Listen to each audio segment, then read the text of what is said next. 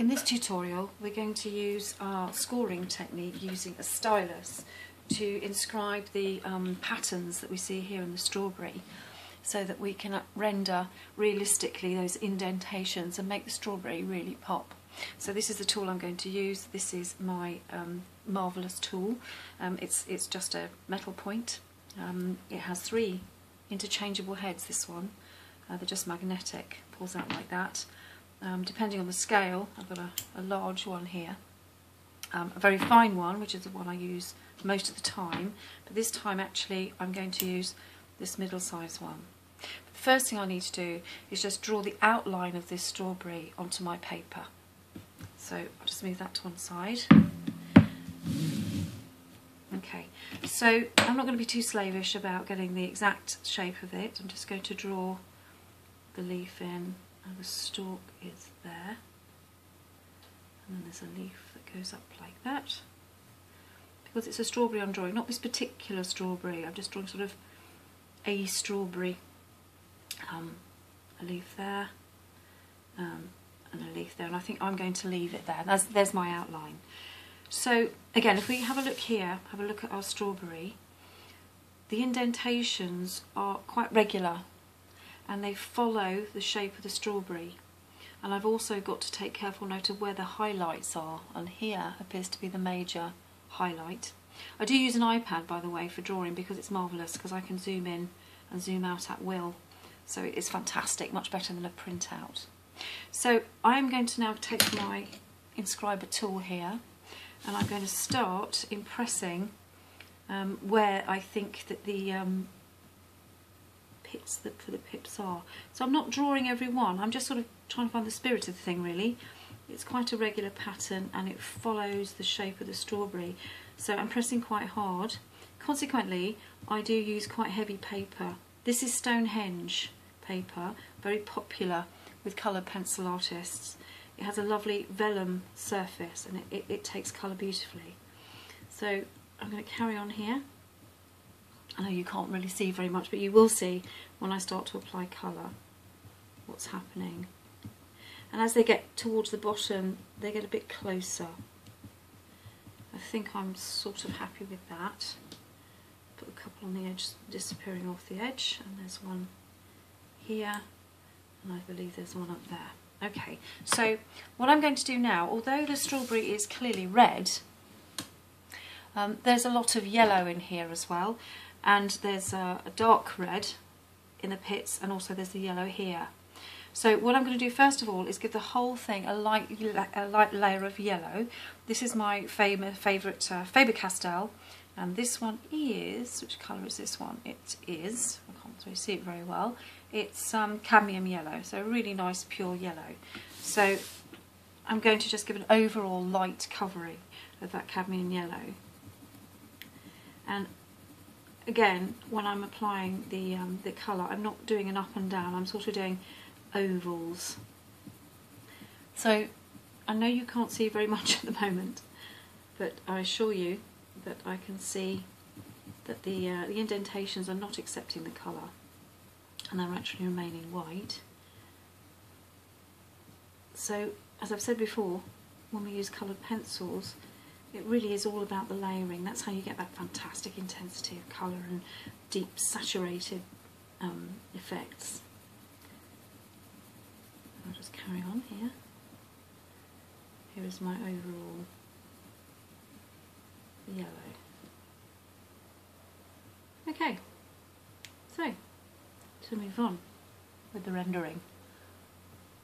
So now I'm going to take a rose colour, carmine colour, and I'm going to lightly apply a light layer of this with a dullish point, not a sharp point for this, because you'll start to create lines. So you should now be able to see where I've put those indentations. The strawberry pips are you can see the colour is not going into there.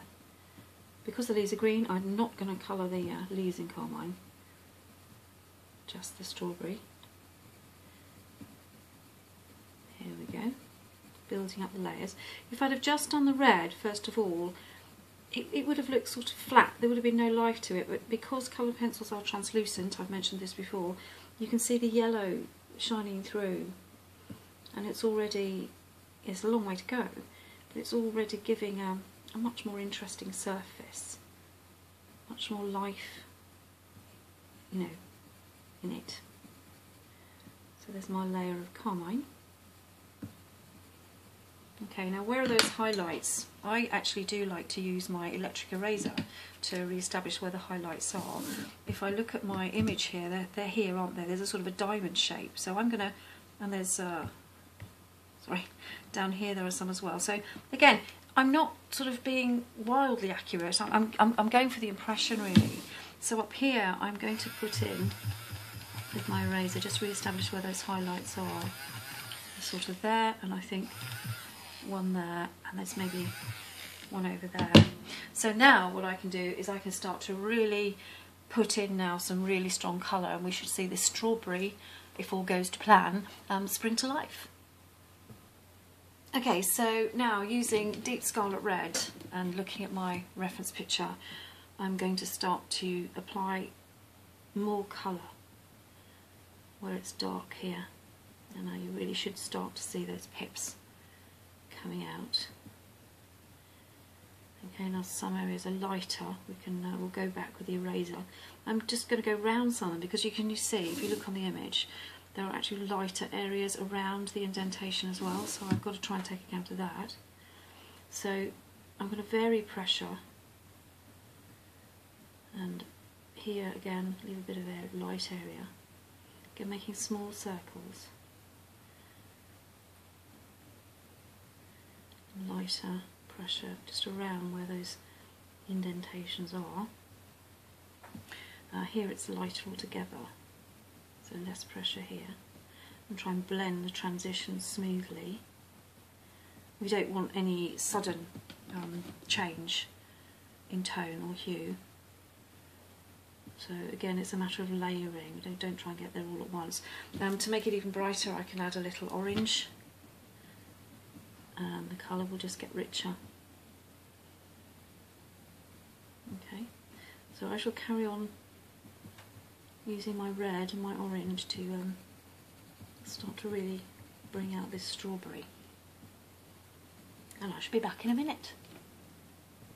So now, after working on it for a little while, I'm starting to get it to look three-dimensional, and I've started to get this highlight here.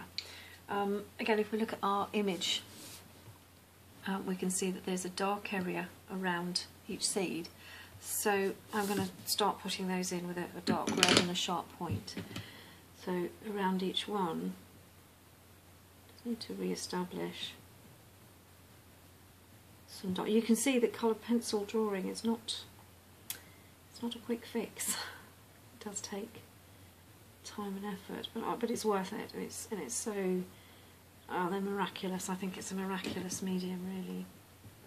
It's so therapeutic to just sit and do, and you can just carry on. That's the great thing about it. You know, it's not like paint where you put it on and you think, oh no, it's not right. What can I do?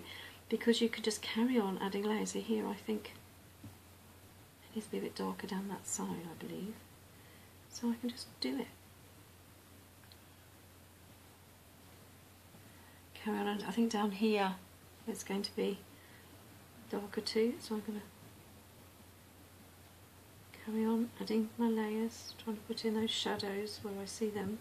Again, I'm not slavishly trying to reproduce it. I'm sort of trying to get the essence of strawberry here. I'm trying to sort of work out how the thing is made and have my version of it. I think you would recognise it as a strawberry, and I think it's starting to happen.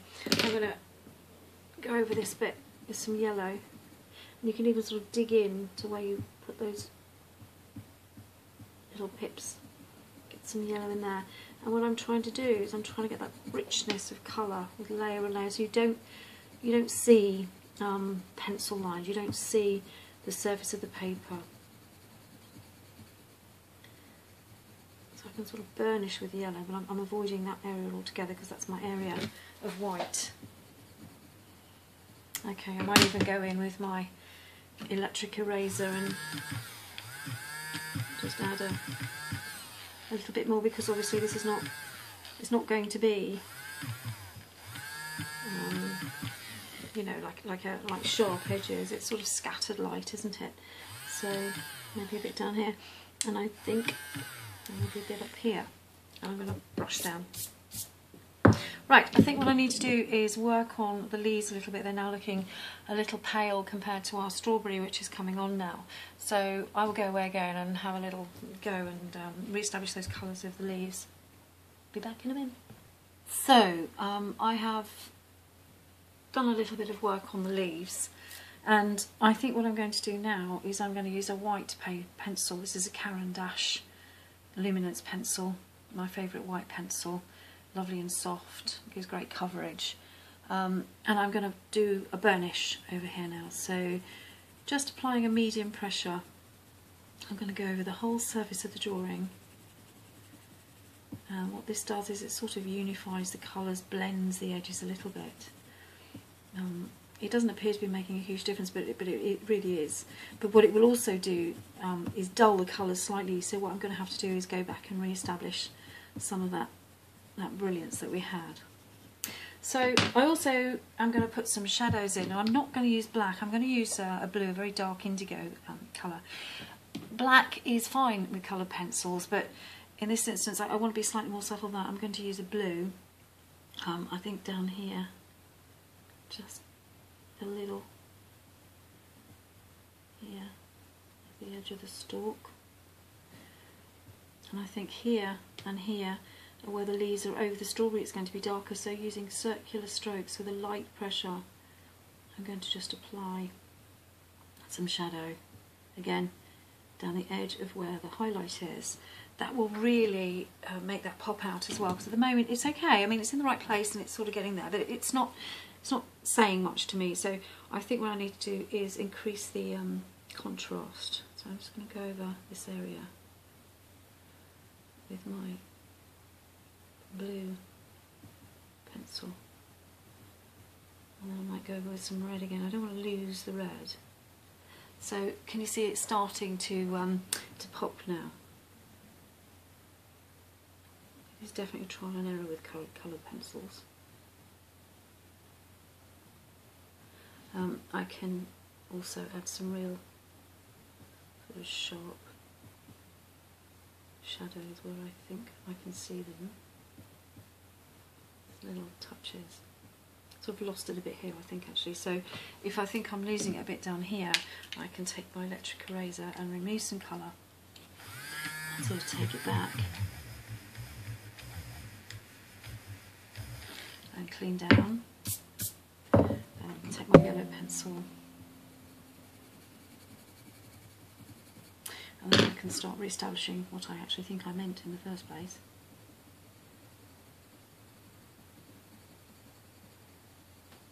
And burnish using my white pencil.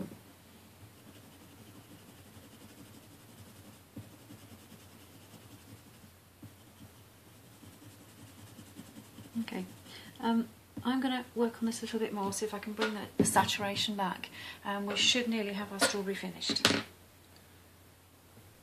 Okay, I think this little thing is nearly finished now. I'm just down to the details now, and I think to sort of make it really come away from the paper, we need to sort of indicate a shadow, and I'm going to use my indigo blue here to lightly indicate where a shadow might be. Now, you can put it anywhere really, I'm just sort of guessing here. Yeah, probably something like that. Or maybe a little bit of shadow here. Up the leaf.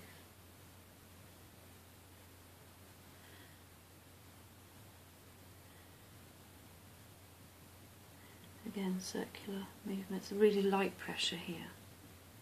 And actually what that actually does is it redefines the edge as well, because it's darker down the edge of the strawberry.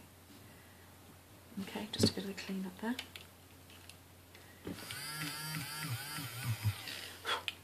And a brush. I might go on maybe adding shadow.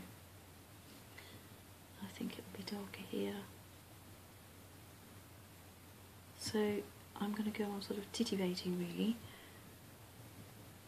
And the more you look and find the shadow, the more the three dimension you will actually manage. If you look at the edge of the strawberry, actually there are some tiny little hairs, some whiskers, so I'm going to add those as well to my edge and blend in the shadow line. Okay, so that's my strawberry tutorial done. So that's using layers and using the marvellous inscribing tool.